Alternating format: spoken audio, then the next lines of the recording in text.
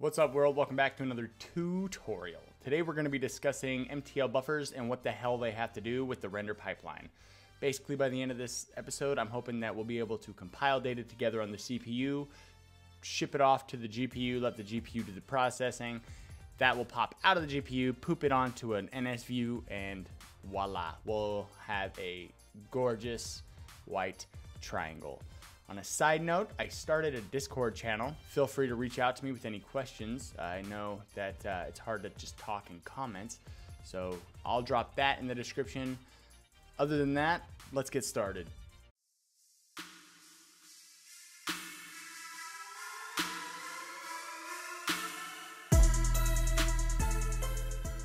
Okay, so before we actually dive into code, I want to talk a little bit about what MTL buffers are through way of a keynote presentation that I put together. Let me know if you like this way of teaching in the comments, because I will continue to do it. Else, if you just want me to code and talk through the code, I'll do it that way. So let's get into MTL buffers. So what is an MTL buffer? An MTL buffer is unformatted device accessible space. This means that if we were to take no bytes off in memory somewhere and we want to put stuff into it, to create this buffer, the first thing we're going to do is we want 12 bytes. We need to understand we want 12 bytes of memory somewhere that we can grab from, and we know where it is at all times because we have a reference to it. First thing we're going to do is we're going to allocate enough memory. And that was what that growing was. It was allocating, right? So we've allocated 12 bytes worth of space, and that's just pretty much zeros, right? There's nothing written there. It's just for our access. And when we create a buffer, one thing to note is it's always going to be the same amount. A buffer is buffered because we know that that reference will have this much data in it and no more, no less. If we write more or less into it, it's going to overwrite other buffers, and we don't want to do that. This is going to be 12 bytes of our information. And so what we do is we allocate it, and then we can store our data in there. Look at that. Now we have 12 bytes of buffer just off in nowhere, and we can grab that because we have a reference to it. So that's kind of how the MTL buffer works. Moving forward with our example, now we can use the CPU and GPU to read and write to that area and access that and draw it and whatnot. And we'll get into that a little bit more. But so you know, we're creating these MTL buffers so we can read and write data to a spot. In our case, in the future, coming up, a triangle. Now that we're talking about triangles, how do you make a triangle? We want to draw to the screen. Our goal is to create a game engine, but we need to draw things to the screen first. We have our clear screen already going. It's rendering 60 frames per second. We have a render pipeline state set up, our render encoder, our command queue, our command buffer, all that stuff we discussed in the last episode. And it's all popping that 60 frames per second. That was the important part I wanted to get across. So we need our screen. Second thing we need to do is we need to understand how to use screen space coordinates. Screen space coordinates start with an origin of 0, 0, 0 at the middle. And so that's going to be your X, Y, and Z coordinates. Zeros, the first two are the most important right now because we're working in two-dimensional space. And then the third component is the Z, which is pointing out from your nose and coming behind you. So keep that in mind. But for now, we're just working in X, Y, Z, but, or X and Y, but we're going to keep that Z component just for now. The mins and the maxes on this are -1 and 1. So the top is going to be 0, 1, 0. The bottom is going to be 0, -1, 0. So it only goes in unit space. Now that we have that kind of laid out, I want to create a vertex array that stores our triangles information. What we'll do is we'll have these vertices, and this is going to be our data, right? So we need to store we need 3 float 3s. We need the top, the bottom left, the bottom right. So let's start with the top left, or the top middle. We'll create a float 3, since it's an array of float 3s, and these are 16 bytes apiece. The bottom left is going to be -1, -1, 0, and the bottom right is going to be 1, -1, 0. So now we have our triangle. We have 1, 2, and 3. And what will happen when we draw it is it will go 1, 2, 3 when it draws, and then 3 will connect back to 1 because we're going to use a triangle primitive type. But that's how we are going to put our triangle in space on our screen, so you understand when we go through the code. So that's the basis for our triangle. The next thing we need to see is how to compile this data into a vertex buffer. So let's start with our vertex array we created in the last slide. We have our 3 float 3s in an array already in, it's basically bytes right now, but we need to store that information. So what data are we working with? Well, we have our 3 vertices, right? Our float 3 at position 1, 2, and 3. The vertex array size now can be computed using, we'll take the float 3s and we'll multiply them by 3. That gives us a total byte size of 48. That is going to be the size of our buffer. We need our buffer to be 48 bytes in total. Let's talk about device space. What is device space? Well, in the image you see before you, I'll talk using this image because this is just kind of what I think about when I think of device space. So we have these rows of unformatted buffer memory, and they're indexed with an allotted amount of allocated space and data. So we have our unformatted buffer memory that doesn't even exist right now. It's just kind of to show you. We can have 30 buffered memories out there at once, which is kind of a lot. I don't think I'd ever need to use that much, but for now, just know that 30 is probably the max for now. Moving on, let's create this buffer. So we can use the device, like I said. So we'll say vertex buffer equals device.make buffer. So we're going to use the device to make our buffer in device space. So we can put it in device space. So the bytes are going to be the vertex array, which we created up at the top.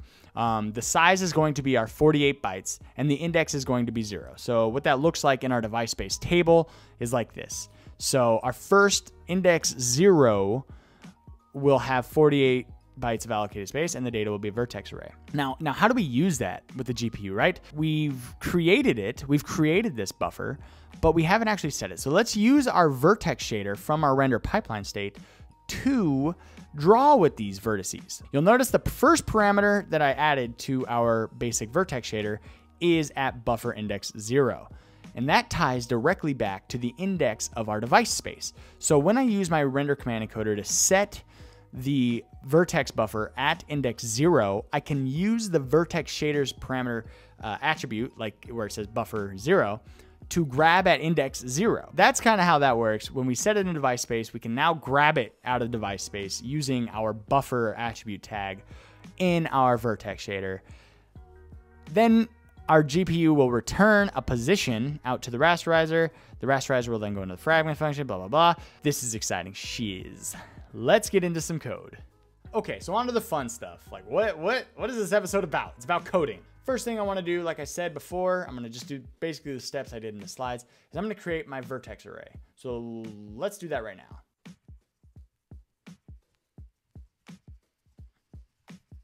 All right, so now that we've created our vertices array, you'll notice that it's exactly what I laid out before. The top middle, the bottom right, bottom left, bottom right. Holy mackerel. So now we have our bottom left vertice and our bottom right vertice, which is, it's made up of 3 floats, right? So X, Y, Z. Down here, we'll now need to create a vertex buffer that's uninstantiated so that we can use it in our, throughout this main function, I guess you can call it. So let's do that. Let's instantiate a vertex buffer. So with this vertex buffer, we need to instantiate it. I'm just going to create a function called create buffers that will do that for us because we might need to create multiple buffers. And let's just call that straight for the initializer. So let's do that.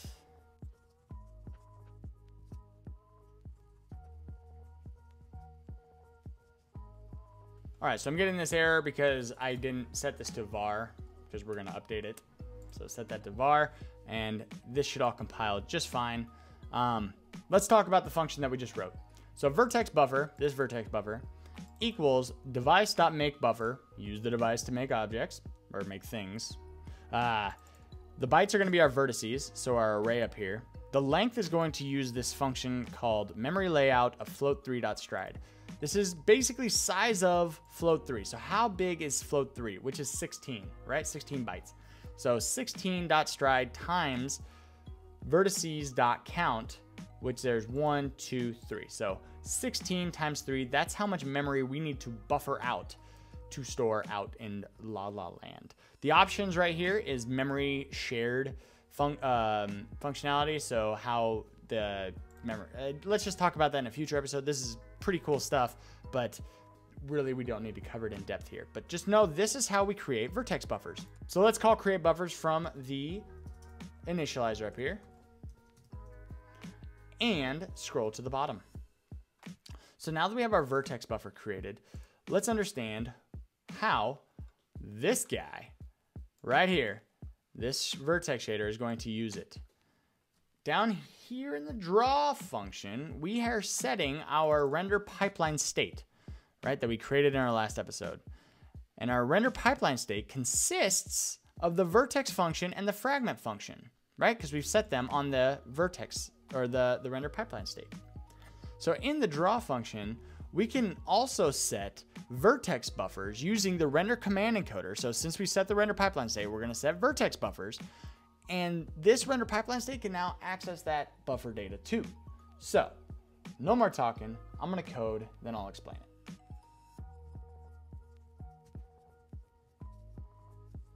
All right, so I just added two simple lines right here. First one's going to set the vertex buffer. So this is how we set the buffer in device space, okay? We use our render encoder to set it in device space at index 0. Now in the slides I showed you, index 0 is buffer at 0, right? And we'll go into the shader in just a second. But we're setting the buffer at index 0. That's an important number.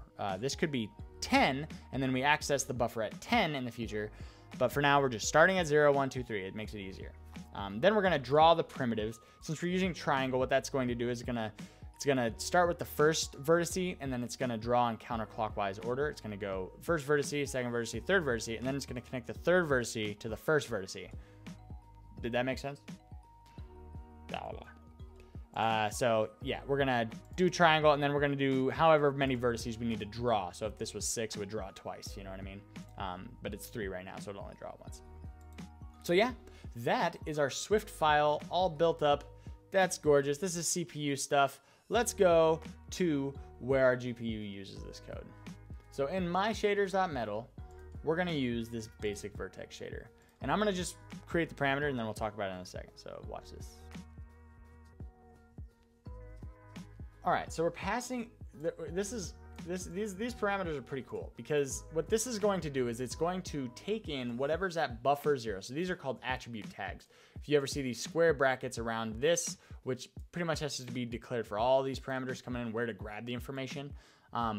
Buffer at 0, this is the index that we set. If this was, like I said, if I set it to 10, I would need to set this to 10, because that's where I'm setting the vertice information. Device is going to be the device, the place that we're grabbing the information from. There's also constant. If I'm using the device space, I can read and write. If I'm using constant, I can only read. This is not too important as of for now, just know I'm putting it, I guess. We're using the vertices that I'm sending are float 3, right? Because we did memory layout of float 3.size or .stride. And so we have float 3 right here. That's going to be the data of this vertice array. We have this pointer to vertices. Now we have this attribute tag. Next thing we need to do is we need to return each individual vertex, right? There's 3 vertexes. This is taking an array. We need to do them one at a time. So instead of returning our position of float 4 of 1, 1, 1, 1, we need to return a float 4 with vertices, right? And that would be at like position 0, 1, and 2, right? That doesn't make, I can't do that. That's hard coded, right? And so what you can do is you can use another attribute tab, another attribute tag called vertex ID, like so. And what this is going to do is this is basically tracked in the back end. We don't need to pass the vertex ID. It just keeps track of that right now. And instead of hard coding these, we can say vertex ID. And so that will return vertices at vertex ID. So vertices at 0 will return the pointer of float 3 at 0 to this. And then once it comes back through, it'll grab it at 1, and then at 2, and then at 0, 1, 2, over and over and over and over again. So we can use this unsigned integer of vertex ID to grab that vertice. All right, so what do you think? That's it. If I run this right now, I believe I will get a white triangle on a green screen. So let's try that.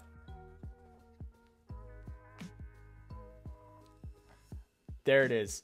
Oh, in all our glory. We're drawing to the screen now. We've started graphics. We've legitimately started graphics. We have learned how to take data and process it using the GPU and send it back out and pooping it onto the NS view.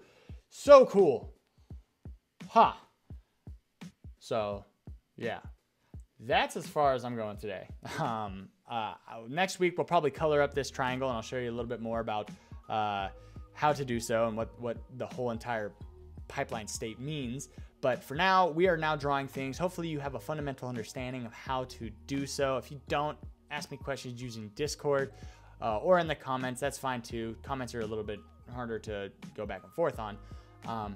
But yeah, I hope you enjoyed this episode. I'll see you next time.